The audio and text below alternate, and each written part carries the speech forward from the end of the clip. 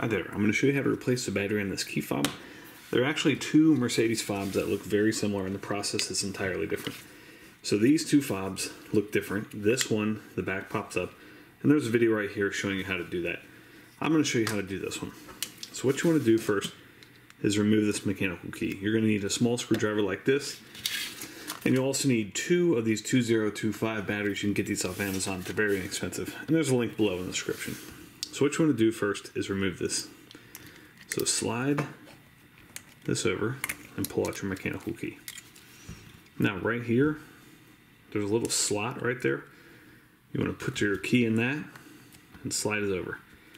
So hold that down and then take your miniature screwdriver and slide out that tray. Once you have the tray out, you just want to take your screwdriver, push your old batteries out, and take your new batteries. Both of them go positive side facing up, and then this tray slides back in here, and then you can take your mechanical key and place it back in here, and you're all set. Thanks so much for watching. Hope this was helpful. Make sure you hit that thumbs up button.